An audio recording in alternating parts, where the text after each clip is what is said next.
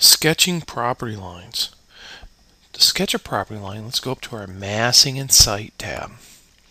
And then we're going to go over to our property lines in our Modify Site tab.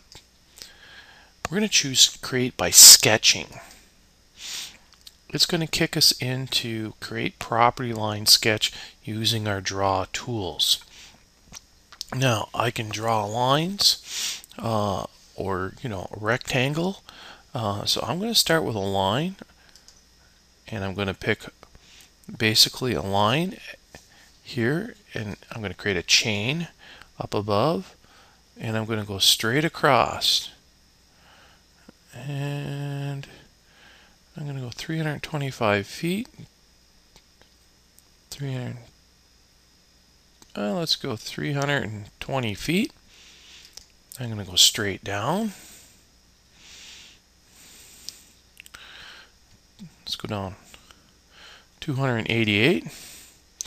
I'm going to go straight over and straight up.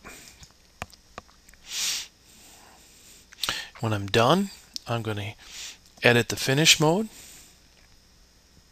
It puts in my property lines. Remember, we purchased this other piece of property, so I can say, okay, let's do that again. Let's go to property line, create by sketching.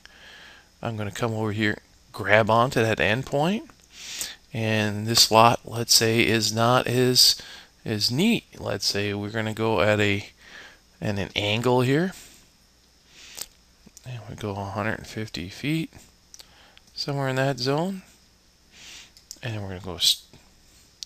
We'll go straight down with that one. And we'll go right down to there. No, we'll go right to there. We'll come over and we'll connect onto this endpoint here.